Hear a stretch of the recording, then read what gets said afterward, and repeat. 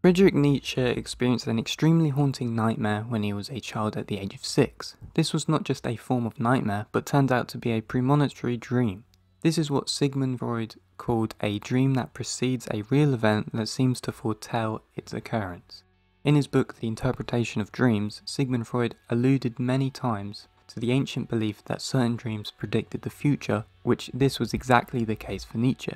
This dream is covered over in the book called Nietzsche and the Vicious Cycle by Pierre Klosowski. Nietzsche writes about this dream twice, first at the age of 13 or 14 in 1858 and once again at the age of 17. The first version says the following: "At this time I dreamt that I heard the sounds of an organ coming from the church, as if at a burial. As I was looking to see what was going on, a grave suddenly opened, and my father, clothed in his death shroud, arose from the tomb. He hurries towards the church and almost immediately comes back with a child in his hands. The sound of the grave reopens. He climbs back in, and the gravestone once again sinks back over the opening. The swelling noise of the organ immediately stops, and I wake up. The day after this night, little Joseph, his young brother, is suddenly taken ill with cramps and convulsions, and dies within a few hours. Our anguish was immense. My dream was fulfilled completely." The second version, written in 1861, says the following: "I seemed to hear the sound of 3 deadened organs coming from the nearby church. Surprised, I open a window that looks over the church and the cemetery. My father's tomb opens. A white form rises from it and disappears into the church. Disturbing sounds continue to bellow. The white form carries something under its arms that I cannot make out. The tumulus is raised, the form descends into it. The organ falls silent, I wake up. The next day my brother, my young brother, a vivacious and gifted child, is seized with convulsions and dies within a half an hour, and was buried beside my father's tomb."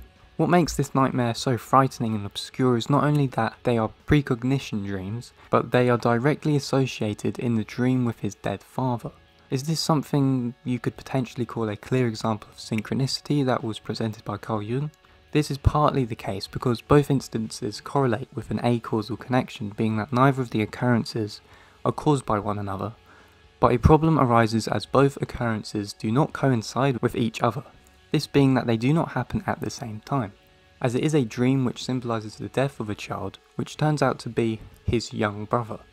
One way this could be granted synchronistically sound, according to Jung, is that both the death of his brother and the dream occurred the same night at the same time, but this was not the case. Nevertheless, there is some definite overlap presented in this strange occurrence. One way to attempt to rationalise this would be to rationalise the cause for the premonitory dream or precognitive dream. Could it be, for example, that Nietzsche's brain unconsciously acknowledged his brother's fall into slight illness before it further developed, and then this data was used unconsciously in his dream to construct a narrative that dealt with other elements of his being that had not been confronted appropriately? As the dream is a precognition, the idea of it representing battling confrontations within his unconscious mind are disregarded, but should be taken with the same degree of relevance if to analyse it subjectively with its relation to the collective unconscious and what this dream truly meant to Nietzsche on a subjective interpersonal level. Nevertheless, I thought this was interesting, especially as it is something I've not heard of before when it comes to the history of Friedrich Nietzsche's life. If you enjoyed this video, make sure to give it a like, comment your thoughts down below. What do you think of premonitory dreams? Have you ever had any? And make sure to subscribe for more content on philosophy, psychology and symbolism.